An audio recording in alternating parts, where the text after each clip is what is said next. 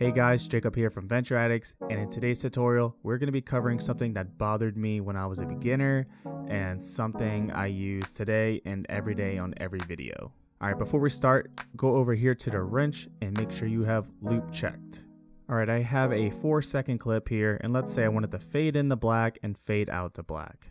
I would go to effects, I would type in dip, get dip to black, just drag it on the front and drag it on the end. And if we watch it on loop, you'd see it have a nice fade in, fade out of black. So if you're familiar with our Instagram, you know that we fade into white and fade out to white, and it has like a nice loop and it goes with the Instagram layout. I don't know, it's just something that we've been doing for years. So if you go into Premiere, you can see that there's a dip to white. So let's delete these blacks and add the whites. But when you play it, it does have a nice fade in and out of white, but you can see there's a few frames of black in between. Now, I don't know why this happens or what to do. If you hit on the effect and look at it under effect controls, there's literally nothing you can do or play with.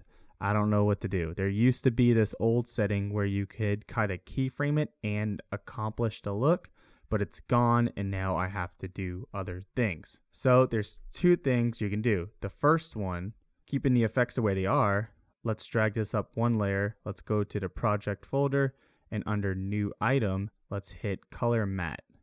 Hit OK and let's select white. Make sure it's all F's and hit OK. OK. And drag it underneath your video layer. Let's make this match. And if you play it and you loop it, it's solved. Fades into white, fades out to white, perfect.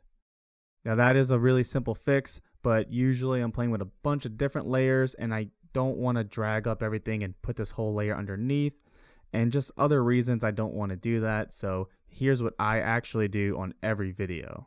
Let me delete this matte, drag this back down and delete these effects.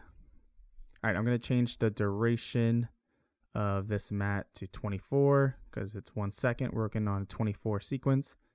I'm going to drag the matte on the beginning and at the end. Now starting at the first frame, I'm going to hold down shift and go right for 5 frames. I'm going to look at opacity here, uncheck the stopwatch, check it back on, hit down and go to the end of the frame and lower it to 0. So it has a nice fade in keyframe, and I'm going to do the opposite over here.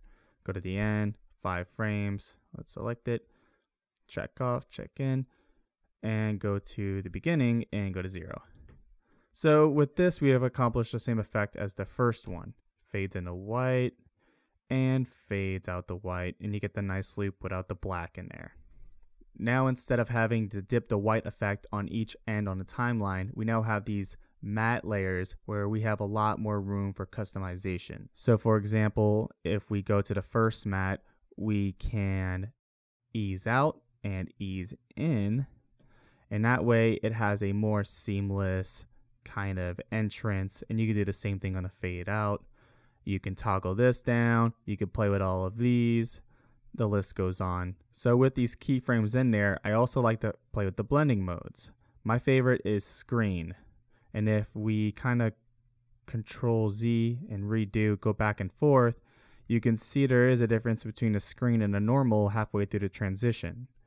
And what it does is the shadows kind of linger a little bit longer, and I think ultimately it creates a more seamless and a more revealing dip to white than the plugin effect. Most people won't notice it, but it's something I've been doing for years, and I'm just a big fan of it. And lastly, not something I necessarily use, but if you go on a timeline, you can double click on your color matte, you can go to black, turn this to a different blending mode, and you can have your little black fade in. You can go to red, and you can go to multiply and get some weird funky effects. You can go to any color you want and any blending mode you want and adjust the keyframes any way you want and just go crazy, and you have a lot more room for being creative with colors or black and white. Just a lot more flexibility than the dip to black or dip to white effects. So I hope you enjoyed this very simple tutorial. It's funny how you can go years with editing on a program and not even realize these simple little tricks. So if you enjoyed this tutorial, make sure you like and comment below.